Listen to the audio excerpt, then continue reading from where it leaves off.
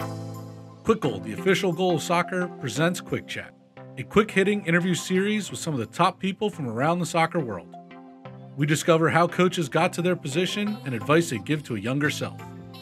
Welcome to Quick Chat.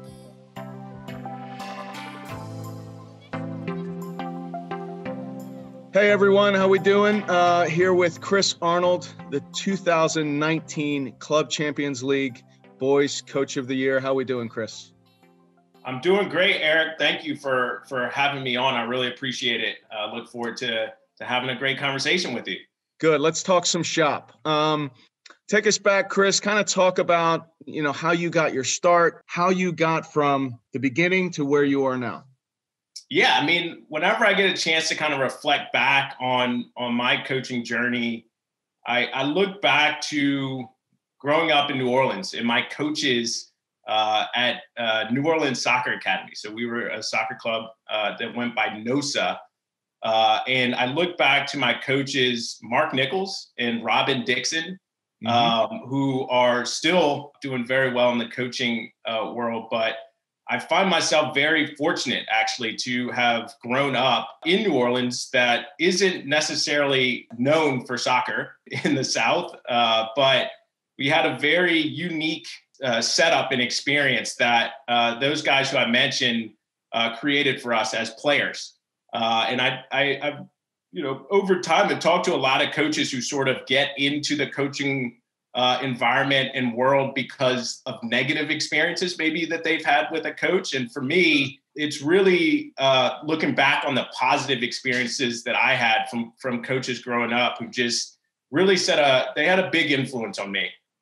And again, when I look back on it, things like building a culture, building rapport with players, and really building confidence in players was something that that really stands out to me. They had a tendency to make us feel as players that we were the best players in the world.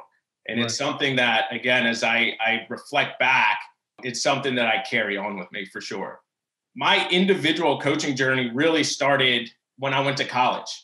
So I went to UNC Charlotte down in North Carolina. And really during my playing days at Charlotte, I always took a liking to like camps, summer camps, and even to a point where I took over a U9 rec team for a year. And I would say that during that time, I wasn't really serious about it, but it sort of introduced me to what it's like to be on the other end, right? As always kind of looking at the game as a player, it sort of opened up my eyes to what it could be like to be a head coach and getting into the coaching world. So, it really took till after my playing days until I really started to, I guess, take it a little more seriously to some extent. Post-college, my first job was with DC United up here in the, DMV area. I moved here in 2008 after I got done with playing. Mm-hmm. I took a job in the front office selling tickets, which for me was just a great way to be involved in soccer in some way. I think from working at DC United, it opened up doors for me that I didn't even know at the time to get into coaching. I really just, beyond my day job, tried to coach as much as possible. Camps, clinics, United Soccer Club was a great free after-school league that DC United partnered with a local organization to promote healthy lifestyles in the underserved communities. And I got involved with coaching in that program. Again, looking back on that, it really just, was a way for me to give back to the game and really just get introduced to this crazy world of coaching that I didn't really know about, beyond just being a player. Right. So being an accomplished coach, what was your, you finish playing, you get into the coaching side, has it been littered with coaching schools, coaching education, or, was it just the people that you were surrounded by? Yeah. So I think a little bit of both, right? So during that time at DC United, I also started, my own coaching education journey. And, I don't know if you remember, but so this was around, 2008, 2009. But during that time, U.S. Soccer you were still able to get a waiver where you could like skip licenses or whatever it was based on your playing experience. And I remember, so I started with my F license because I had an opportunity to waive into a higher license. And I just remember that moment was important for me because I had no formal experience on coaching. And I felt that it was important to really start from scratch, learn everything that I could. So instead of waiving that, I decided to do my F license during that time. And it was very helpful in terms of learning structure around a training session, communication with players on a basic level, but still, learning those aspects. I think also during that time, again, just trying to coach as much as possible. So I had some friends and even colleagues at DC United, Tommy Park, who coached at SAC during the time, and he was the assistant coach at DeMatha High School. I would just tag along at sessions to help run sessions, get exposed to like a organized environment. And I found that to be just so helpful, kind of just jumping into it and learning as I go. I also felt it very important to I remember driving down from Northern Virginia to like Prince William County to go watch sessions of coaches that I started to hear about and respect and heard that they did a very good job. I would go drive down and just help pick up cones, playing activities, because I was, still fit during that time. So I could just hop in. And again, those things just really helped me to start building my base as a coach. You've probably been on the receiving end of this now, but those younger coaches coming to you saying, hey, I want to be good. What do I do? Do I do the U.S. soccer coaching path? Do I do the formerly the NSCAA or the United Soccer Coaching path? Now they've kind of come together a little bit. Were you often asked that question? Yeah, and I still am, right, with coaches who are starting out. And personally, I've done a lot of the U.S. soccer coaches. So in 2011, I completed my C license here in Virginia, and thought that was one of my favorite courses, to be honest. I thought it started to teach more complex scenarios and things like that compared to some of the other courses. 2012, I took my national youth license. I actually, funny story, traveled to Salt Lake City. The courses here were full in Virginia. So I decided to just take a flight out to Salt Lake City and took my national youth license out there. And I found it to be an incredible experience, just learning from coaches who I didn't know in an environment that I wasn't familiar with.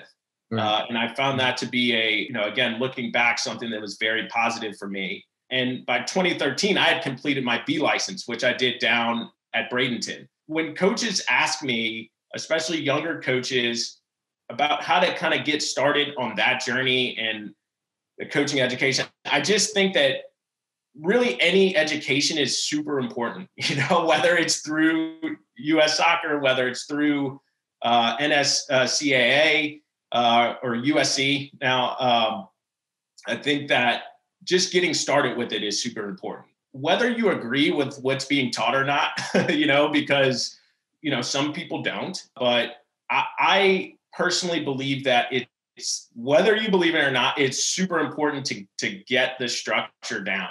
It is extremely different from being a player, and it's important to, I think, to educate yourself early and often. And I always say one of the biggest takeaways to that is the network you make, right? The people that you meet on these courses, you stay connected with for a long, long time. It's amazing. Yeah, it is something that, I was talking to Tim earlier before we jumped on, and just the small network, right? It's a small world, especially in the soccer world. And I think, when you go on these courses too, you do form those relationships that, with like-minded people who are going through a same grind as you go through as a coach. And it really does sort of, you build a a relationship with people that lasts throughout, if you make it a career, it lasts throughout that whole time. I find it helpful to just, have that support system, right? Whether you're coaching or even if you're on the administrative side of the sport or doing both, like it's always good to share ideas and check in with people and things like that. I find it super important just as you go along. Along the way, is there one player that you've worked with over your years that just stands out as the player? In addition to coaching at Alexandria Soccer, where I am now, I'm actually coaching our 2005 boys currently. And I've been at Alexandria Soccer since 2011. So I've coached, I think I've coached every age group on the boys and girls side at some point. I also got some experience coaching high school, varsity girls program here at a local private school in this area. And a player that really stands out to me. So there's a player who, my first year coming in as a head coach in the high school environment, a player by the name of Izzy Franklin. I look back on her because it's a really tough question, right? Like there's talented. You're going to upset a lot of people that see this, Chris. If it's not them, you're in trouble. You're in trouble. But Izzy stands out to me. She was a player that, I think she had decided early on that she wasn't necessarily going to try to play in college, even though she could have played at a top D1 school. Wanted to, I think she's like a doctor now, but, I look back on her as a player and just an extraordinary leader, never complained. So, I think over my years, right, like players that, don't make excuses or complain about anything really are hard to come by, first of all. But when you do come across them, you don't forget about it. She always asked questions that were very relevant and good questions, but never complained about things. Strong leader within the team. And for me as a coach coming into a high school environment, it was important for me to kind of set a culture, right, within that environment. And I thought that she helped and understood the culture that I was trying to set. And, I ended up coaching there for like 6 more years. And what was established in that first year continued on. Some of the things continued on throughout my experience there. And I kind of look back and credit that to, players like Izzy Franklin, who, just, had the work ethic, had the positive mentality, and was just a beast on the field, right? Like anything, if we needed a goal, that's the player who was going to do it. If we needed, a tackle at the last minute or a block, or winning a header on a corner kick in the last minute, she was the player. And so that actually is, who I look back on. Would she be woven into your best coaching moment? Would she be included in that, or was that on a different team? I look at my 2005 boys that I have currently. I think, we won State Cup a couple of years ago. And it was an awesome moment, not beyond just winning the game. I think for me, I was really proud of our club, at Alexandria Soccer. So some of these players have been with us since U5 rec, wow. Some of them, a good core of the team has been together since U9 and have developed, through a system that we teach here, right? Like we have a style of play that we try to teach starting at U9. And they were one of the first teams to go through our full curriculum content starting at U9.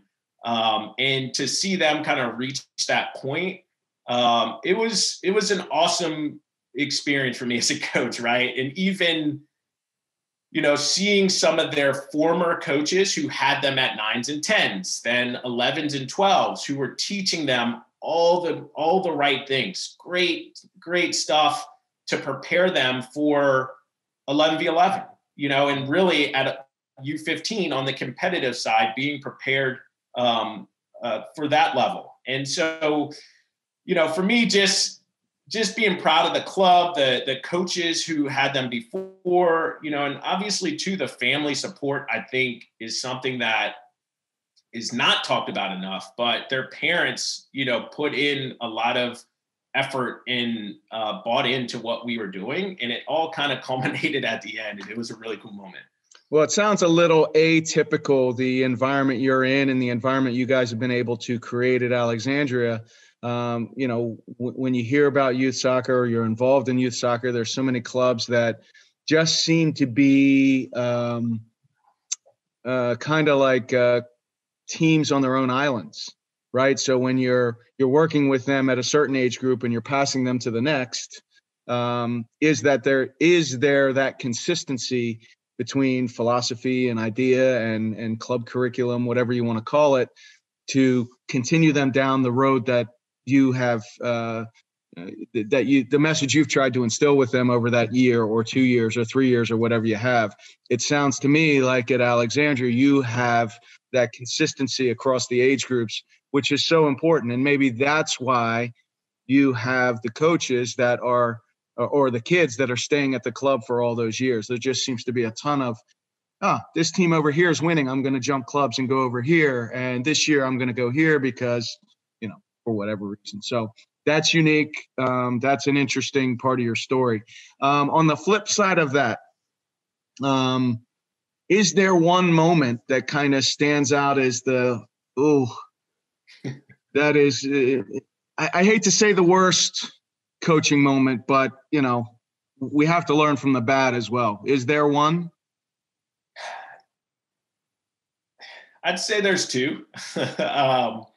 But yeah, the first thing I think for me as a coach, there are times, right, where a disconnect in communication comes about between, particularly I think between coaches and players, right? Like especially if you've maybe been with a team for, multiple years, right? Like typically there's kind of this unknown rule, almost like 2 years, you kind of recycle with a new coach. Sometimes it's longer, could be less. But I think the times that, kind of a feeling of losing the team, I think is one of the worst experiences, but also something that allows you to really reflect and learn as a coach. I would say at some point we all go through it as coaches. But I over the years have found that to be one of the most challenging things. And, when maybe your ideas aren't getting across to the players or they're not bought in, you lose buy-in. And it can feel like you're on an island, I think that what we were talking about earlier in terms of having a support system as well is like, it's super important where you can connect with other coaches or coaches if you formed relationships with over the years. I think it's important to be able to share, and learn and really just prepare yourself for the future and how you can improve that. But I've had it happen a couple of times, and again, like it's tough, but it's also a great learning opportunity. And I also mentioned as well, so I sort of hit on the parent interaction. I think the negative parent interactions who, we've all had, I think those are always tough to deal with as well, because you can sit on it personally, like you can take it personally. And at times those can be challenging to work through. I mentioned like the relationship with the parents are so important in this process, this whole development process. It's like, it's key. And I think when there is, again, some disconnect in communication, it can be very challenging. And so I just, again, it's one of those moments that it's a tough moment, but it's also an important learning moment in your development as a coach. So sure. those would be two that I would mention is kind of the more challenging situations to deal with. One of the things our audience has really come to enjoy is this next question I'm going to ask you. Training game. What is your maybe go-to? What is your favorite? What do you feel is one of your best tools for teaching a certain moment of the game that you deem important? Is there a training game or two that you enjoy? And if you could kind of explain that and give us a good picture of what it looks like. So if you don't mind, I have three. But great, the more the merrier. So go on. I'll kind of start with rondos, right? So like just a staple at our club, and really for me as a coach, which I think over the years have learned to appreciate the nuances that rondos can teach a player, and how much of the actual game you can get out of a rondo. I think as a player, a rondo is just like, a fun game, and you didn't want to be in the middle. I think now, though, looking at it from a coaching perspective and my coaching lens, there's just so many different skills, decision-making and thought process that goes on within a rondo. How you're receiving the ball, your positioning, how you're passing a ball. Defensively, if you're in the middle, how you are working with your teammate to get the ball back.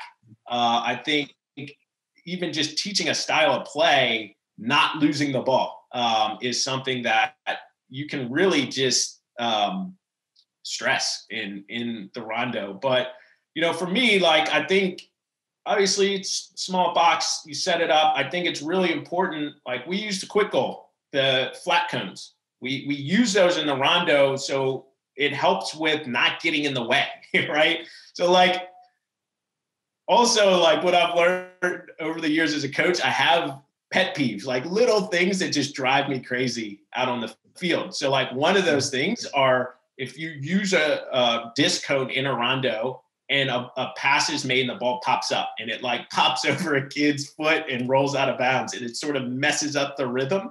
Right. Those are like something like that, something as small as that, to me, does mess up the rhythm of an activity. So, being able to use flat cones where you're able to like, there's no distraction within the activity, I find is, it's super helpful. It just allows for the rhythm to continue and, small detail, but something that I think, what I have found, it goes a long way. In a simple activity. So I did want to mention that. And another activity that I really like is 4v4 plus 3. So we do this positional game quite a bit. And again, it's one of these activities that, you're set up in 2 teams of 4, you have 3 neutral players. And again, brings out just a lot of concepts that we try to communicate to our players. I think on a basic level, there's, it's a possession-based activity. But, when you get more nuanced, one of the things that I really like about the activity is the team that's in possession working on breaking lines of pressure or switching from one side of the field to the next, and making that sort of killer pass that's able to break, 3 or 4 players from the opponent. And, I think we really judge, in a lot of ways, like you're able to judge your team's ability of understanding the concepts through that activity because everything comes out.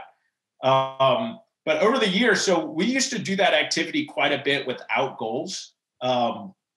And it was just more of a possession-based activity. But over the years, we added in goals on the ends. And big goals or small goals? So small-sided goals. We typically, so I use them right now, especially with the older team, with like 7v7 small-sided goals. And put them at the end. And, it's just it's just such a great activity. But within that activity, you're able to get the sort of the realism of the game by scoring goals. And it keeps the players obviously just, more than engaged because they want to score. And I think, it's if we use the small-sided goals, really easy to manipulate and move and set up to where they need to be. But also, like at times, if we have enough space, we can use the full-sided goals and bring them in with wheels, and it's just very easy to transition from, one activity to the next without having to like interrupt or disrupt the session too much. Right. Right. Okay. Yeah. And I guess just one more too, so we actually do a lot of, I'll have parts of my activity, especially, and our club does as well, where we, rehearse, patterns within the game that really as a collective activity that allows the team and helps the team to get on the same page. Okay. And sometimes we will do these activities without pressure. So you'll have, 10v0 or 11v0, just rehearsing different patterns within the game and in concepts that we want to see come out in the game environment. But, we will, in replace, of actual live defenders, we'll use the poles.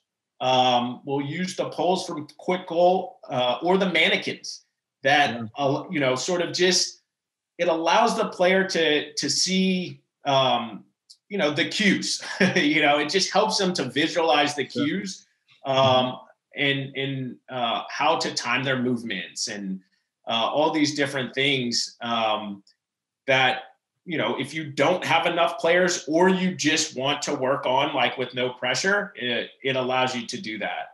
And again, the flat cones too, super important in that. Yeah.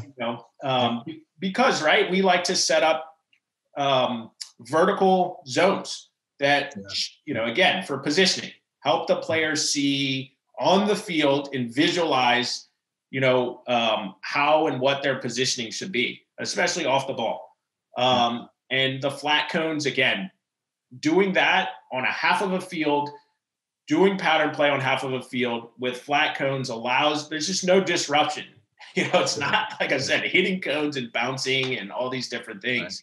And I find that to be super helpful. It sounds like you've had an incredible journey and you've done it in a way that most would find to be the right way.